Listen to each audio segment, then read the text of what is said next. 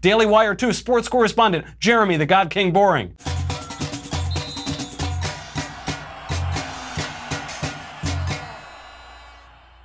Yowza! Thank you, Michael. It's great to be back with you for a segment one YouTube commenter observed as coming off more like ignorance than humor. That's our Daily Wire 2 coverage of the Fujiwara World Cup. Let's get right into the action, or what passes for action in a sport where the tied game can be resolved by giving two teams yet another opportunity to tie. That, however, is not what happened in our first story of the week. That is host Russia's humiliating defeat at the hands of their former socialist protégés, Croatia. After a tied match, Michael, it all came down to the shootout, in which each team was given 5 penalty kicks to determine the winner. It's actually the most eventful and near-stimulating moment in any soccer match, which raises an obvious question. Since any tie is statistically indistinguishable from a 0-0 score, which is how every game begins, why can't we just skip the entire deathly dull affair and go straight to the shootout in every soccer match? Of course, that would admittedly make soccer feel like a completely frivolous non-game in which the winner is essentially determined by luck, which I believe is the answer to YouTube commenter Mikey87's question of the week. Quote, WTF does GDP have to do with anything, comma, it's a sport, exclamation mark. Well, you're half right, Mikey87, as Russia found out the hard way by being unmanned by a nation with roughly 3% of their gross domestic product. Also, if you skip the entire match, where would you put the funny commercials? Oh, that's right.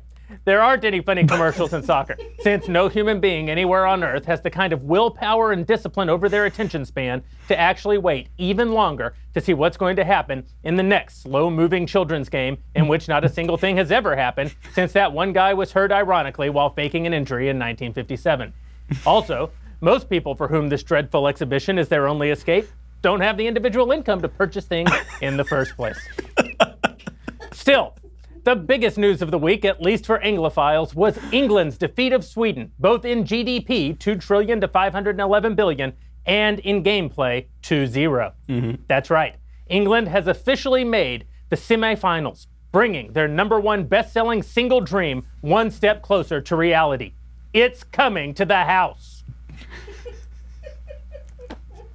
Of course, I know that many of our viewers, as proud and patriotic Americans, are wondering why we here at the Daily Wire 2 haven't devoted a bit more time to covering America's standing in the current worldwide tournament.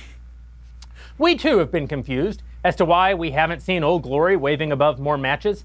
Fortunately, angry YouTube killjoy Morosa pointed us to the answer with this edifying comment.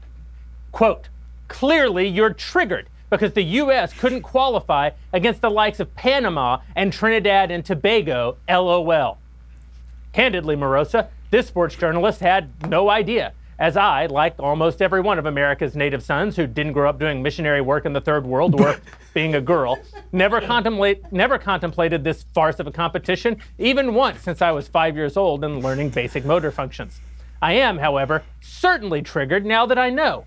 You mean to tell me that despite having a GDP equal to 25% of the world's total economy, owning the world's reserve currency, having the finest athletes in the world as evidenced by almost every metric, including having won more medals than any other country in the Olympics by double, having the longest enduring constitutional republic in human history, and having almost single-handedly invented all of the splendid wonders of modernity, and having kept the free nations of the world largely safe for more than a half-century, America can't beat a Caribbean island nation with fewer than 1.5 million people and a GDP lower than that kid who invented putting pictures of your food on the internet for people to like? Why, I dare say, one begins to wonder if this whole soccer business is even a fair measurement of human accomplishment at all. Michael, yowza! Back to you. Really thorough report, Jeremy. I really appreciate that. I was wondering, would you say you spent more time looking at the YouTube comments on our segment or watching the World Cup? Yowza! Back to you. Terrific. Well, I can't wait for the next update. I do have to ask, as I think are all red-blooded patriotic Americans, how much longer is this World Cup going to go on? Hell if I know, Michael. Well, I got to tell you, I sort of hope this World Cup keeps going on and on because This I haven't joke been certainly watching has. it. Yeah. I really these segments have really kept me so abreast. I feel like I've learned something in every single one, and I hope the rest of our audience has finally learned something too. Jeremy the God King Boreing, everybody. See you next week.